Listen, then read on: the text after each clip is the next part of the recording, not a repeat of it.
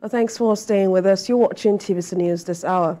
On out to politics, the governorship candidate of the All Progressives Congress in Edo State, Monday Okpebholo, says priority will be given to the education sector if he is elected.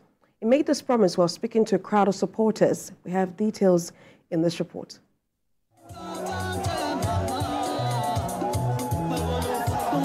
The APC candidate and the campaign team are here in Orion local government area for the word-to-word campaign. Igbanke, Oronigbe, and other localities within the local government are the rallying points for the party leaders and supporters. Okpebholo, in a joyful mood, made several promises, including significant reforms in education and other sectors. They have destroyed this state. There is no school anymore. There is no hospital.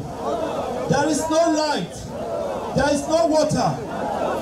There is no road. Nothing you can really say, yes, this is what we have under 8 years. What can you tell me that you have gained from Obasaki?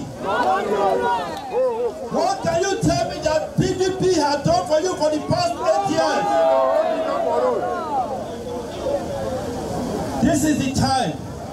You will join me to develop Edo State. Senator Adams Oshomole and other party leaders urged the voters in the area to be part of the imminent change by casting their votes for the party.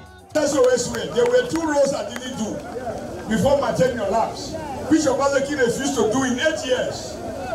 I'm sure I have the authority to assure them that you will continue with the road where I stopped.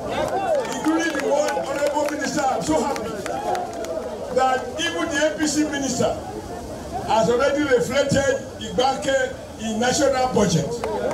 That is where community grows. And if there are jobs going on here, big men will live in the community. They will not be staying in Benin.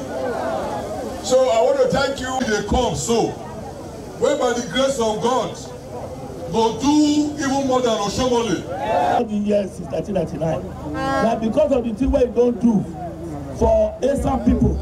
The APC candidate and his team were also at the new building material sellers market in Benin City to ask for their support. But to Enugu State, where Martin